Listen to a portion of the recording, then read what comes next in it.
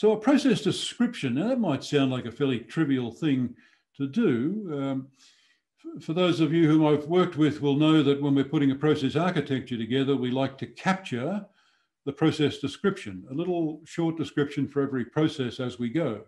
Because inevitably, when you end up with hundreds of processes, there'll be some confusion about what was actually meant by that process if you don't capture it pretty quickly after it's been named. So this is an example here. This is a process here. We're evaluating some proposals that have been received. And this is what I mean by a process description. We don't want to write a full page about it. We just a short paragraph. But a good way to think about it is those 5 W's. Just in brief form, without any particular formula for how to do it, but in brief form, just make sure we've covered, who does this, what it's about, why it's important, perhaps where it's done, and when it's done.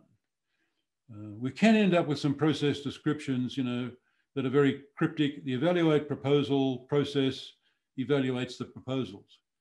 Now, that's not much of a description, is it? That didn't help anyone.